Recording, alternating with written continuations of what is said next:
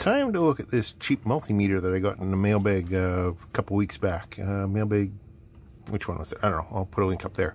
Anyway, this is one that that my Patreons requested that I grab and take a look at. It is a super cheap multimeter.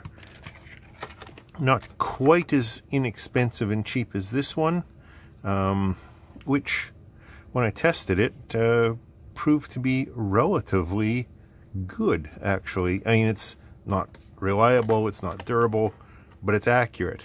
So for hobby use, that's reasonable. Let's see if this guy, the XL830L, lives up to that cheap meter. So let's see now. The first thing about it is these leads. They're, where's this other one here? I'm just going to keep that one out there. They're thinner, actually, than these ones. They're about as flexible. They're just vinyl. They're not what I got on this meter, this Fluke. These are proper professional silicone leads. And this is going to be my reference when I'm testing the accuracy of that guy. This is one that I borrowed from work, the Fluke 289. It's relatively new. It hasn't been bouncing around in the back of a truck for multiple winters or anything. Back to the matter at hand.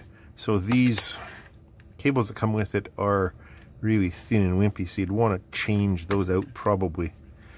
However, these banana jacks on here are goofy and weird and non-standard. They plug into that one? They do. Where did that lead go? Well, those ones plug into there. Yeah. Okay, so you can use those with it. But what about a better set? Here's a slightly better set that I got in another mailbag a long time ago. And these are plug compatible with a good pro meter like the Fluke. No surprise there. Will they plug into there?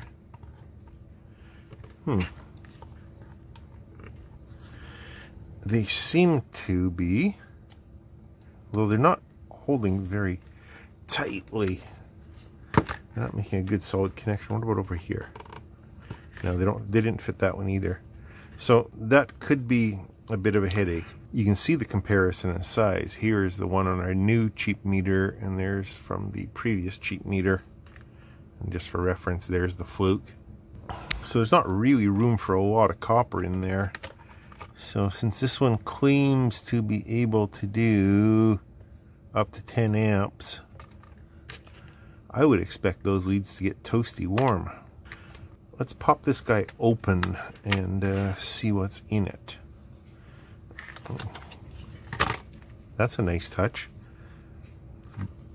That's, I mean, all the good professional meters have a rubber bumper around them as well. So that's, I guess, a good thing.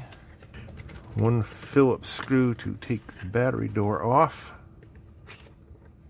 Not a captive screw, so you can lose it. 9-volt battery holder in there. And then 2 more screws to get the back off. Another screw up under there. No. What's holding that on up there? Just clip. Okay. There's those screws. Right. So what do we got? We have the ubiquitous blob. We have, what the hell is that?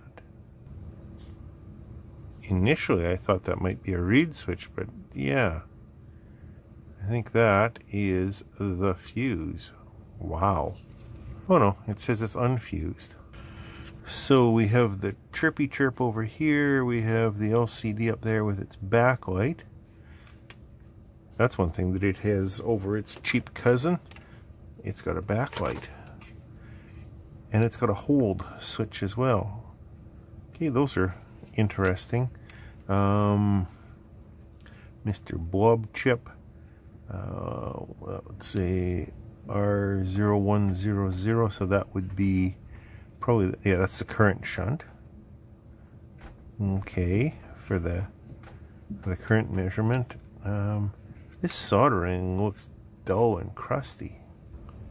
Can you see that? That should be nice and shiny, not dull and crusty like that. That one's a little bit better. How is it on some of the components? Or this hand soldered on capacitor for whatever reason. I wonder why those are like that. That looks ugly, doesn't it? So, do we go any deeper? Yeah, maybe. Just for the fun of it. See what's under the board.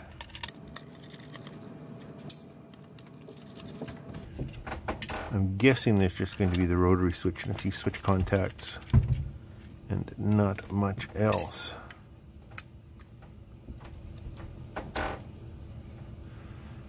Yeah, that's exactly what it is, just that. The zebra stripe for the LCD. That should be interesting to get back together. Hopefully it lines up. Those zebra stripes are just freaking magic. I don't understand how they work so consistently. I guess those screws align it, but I would have expected a lot finer alignment on that kind of thing. But what do I know? I'm just a hack. So it looks like there's a little calibration potentiometer there. Not sure exactly what it would be calibrating, but I certainly don't want to mess with it. And I guess the first thing we ought to do is turn them on. So it's not an auto ranging meter, it's a manual ranging meter, which is fine. Most of the cheap ones are, right? Even, where's my ancient Radio Shack meter was manual ranging as well. I'm also not going to pull this one out to try because the last time I was testing meters, it proved to be inaccurate, which explains the failures of a lot of my youthful projects. Let's see if this guy's going to treat people any better. So I'm on the 20 volt range, and it shows the name of the range in the screen, which is really handy. And when you go to a high voltage range, 600 volts in this case, it shows you a little lightning bolt. Same thing in AC mode. But it's not showing you that you are in AC mode here, just that you're in a 200 mode. So it's not showing you the unit, but it is showing you at least the range. That's cool. So there's the backlight feature, but there's no way to turn it off other than turning the whole meter off. That's kind of sucky. And then there's the hold. So what does the hold do? Does that hold the reading? I guess, maybe. Yes, it does. Okay, that's useful. And then tap it again and removes it. Again, that's another feature that this guy doesn't have, but pretty much any other good meter does. This one does. 7.834 on the Fluke. Let's do this in the same polarity. 7.83. That's close enough to the same. That's pretty much bang frickin' on. Let's try a lower voltage here. And actually, let's drop down into 2 volt range just because. 1.487. And the Fluke's auto ranging, so I'm not too worried about it. 1.486. A thousandth of a volt out, really? Close enough. People are going to complain about this. They're going to say that thing, even though it claims says it's got a voltage rating and that it's a Cat 2 600 volt rated, people are going to say you're an idiot to trust this. Yeah, maybe. But you never know. I mean, yeah, these leads are probably the most dangerous part. And that could go up in smoke, I guess. Okay, 121.2, 120.1, 20.6. That's probably well within its tolerance, though.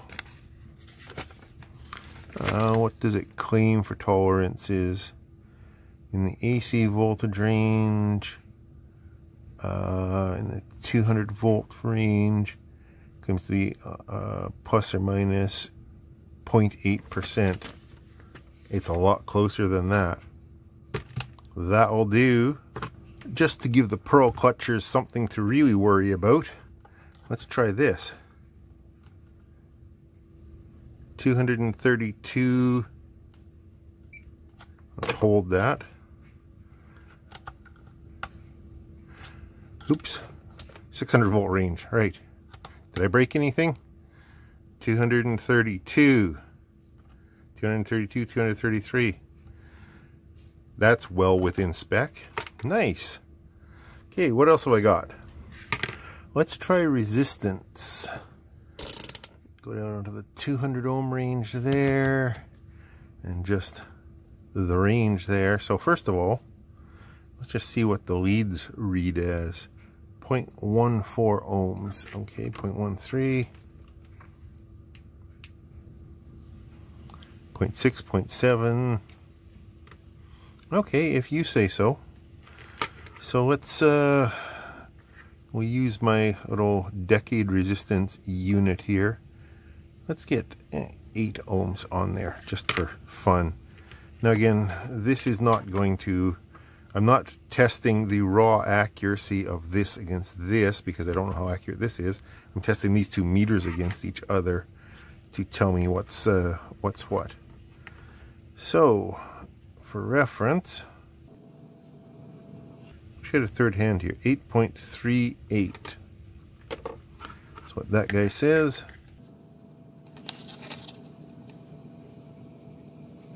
8.8. 8.9, 8.8, so that's half an ohm out.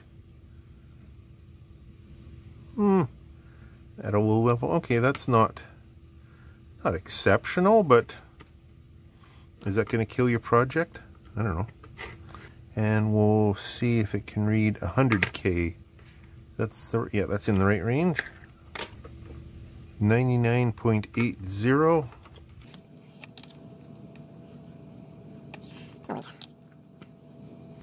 99.8 in the 200. Right. I was in the wrong range. 99. So that's close enough. Let's go big to 2 meg range. Let's put about, let's put 9 meg on there. 8.992, call it. I don't have enough digits over here anyway. Okay. Let's move this guy down a little bit. See if we can see it at a lower level here. No? Wow.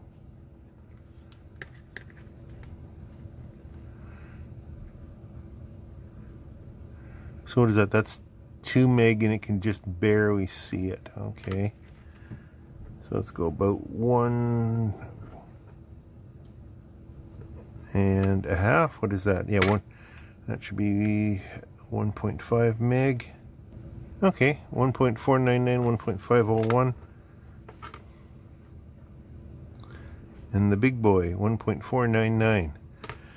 Okay, so as long as you stay within its capacity, you should be good. What does it claim? Plus or minus, holy shit, plus or minus 10% in the 2 meg range. As long as you're staying down in the lower ranges, it seems to be fairly accurate. I'm going to set up a current test here. 1 moment, please. Alright, I've got a little over 10 volts set up on this power supply. And I've got a nominally 100 ohm resistor here, power resistor, set up in series to give us very close to 100 milliamps. Let's just hold that there, and I'll quickly switch things around and see what this guy does. Okay, so same test leads, same test clip, same resistor. The only difference is the meter and its own leads. And that is 99 point, that is 100. There's the comparison. That's pretty damn close. That's good enough for that kind of a current range. let's try a low current first, and then we'll go with a high current. Okay, I've still got my 10 point, almost 11 volts over here, and I've got 5.4 meg on here, and this meter says that I have 2 microamps. Hold that and switch the leads around. I don't even know if this guy can read that low, but we'll see. Wow, 2 microamps. Okay, that's impressive, actually. Let's set up something high current. So this is about as high current as I'm going to go with what I've got right here. I've got this guy set up to a 2 amp current limit, set to just about 11 volts, and 2 amp current limit, there you go. I'll turn him on. I have a 0.47 ohm resistor, 5 watts, so I shouldn't cook anything, hopefully. On the fully 10 amp mode on both of these meters. Okay, I've got the fluke hooked up. 2.03, and this guy did current limit. I think you can see that out the corner of your eye there. And now this guy, 2.04, 2.03. That's pretty good, actually. And didn't seem to explode, so that's good. What else do I have left to test on this thing? I guess we can go into the diode test mode and see what that does. So here I've got some 1N4004 rectifier diodes.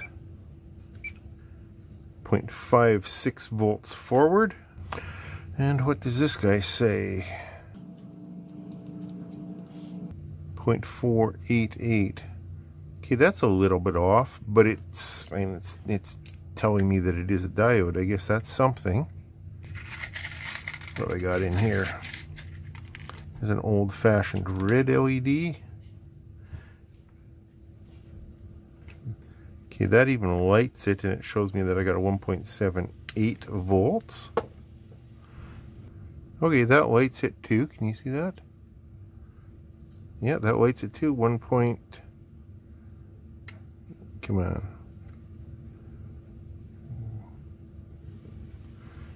But it's not giving me a voltage. Let's try this yellow LED. I can see a little bit of illumination. Can you see that? But again, it's not showing me a forward voltage up there. It's a little sucky for doing LEDs. For regular diodes, it's fine. The other thing that this guy has, it has a little transistor tester here. I don't like those on meters. They don't tell you very much, and you need to know what pins you've got on an unknown transistor before you even plug it in. You need to know where the collector, emitter, and base is. Would you know that on an unknown transistor? Yeah, maybe if you get lucky.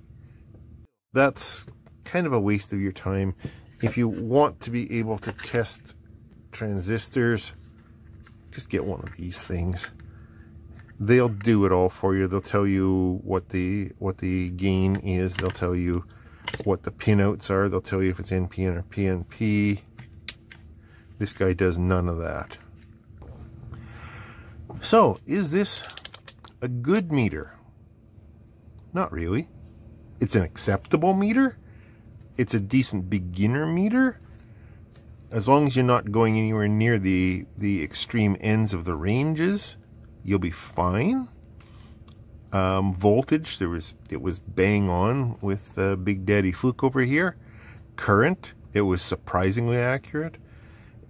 Resistance, at the lower ranges, it was fine. Up in the megohms range, it was useless. As a diode checker, for straight up diodes, yeah, it's good. For continuity, it's good, but it's slow. You want the continuity beeper to happen as soon as you touch it, not just, yeah. Then again, I don't think this one's much better. Actually, no. it is better. Okay, for that. So that's something. I wasn't expecting that, actually, because this guy was like $10, I think. This thing was a little bit more. It was still quite affordable, though. For somebody who's got a really limited budget, either one of these would be perfectly adequate to get started. Would I use it professionally? Hell no. That's what this is for. Or this. No, not professionally. If you're an electrician, would I say this? Hell no. No, you'll blow things up if you use one of these. Well, maybe not, but you're gambling, and no, just no. If you're doing tube circuits, absolutely not, unless you want a shower of sparks. This thing tops out at 600 volts. I wouldn't go anywhere near that. The 220 that I used here, I wouldn't do that in the real world, just on my bench here, just for dicking around. Okay, fine, once, sure. But yeah, for what it is, as long as you keep in mind what it is, that it's a cheap meter for doing basic stuff with on your workbench, around your house, for learning electronics for somebody young, yeah, it's accurate in the ranges that you normally need it to be. Resistance is where it falls down a little bit, but again, somebody who's starting out with electronics probably isn't going to be playing around up in the mega ohms. For normal Arduino level kind of stuff, it's perfectly fine.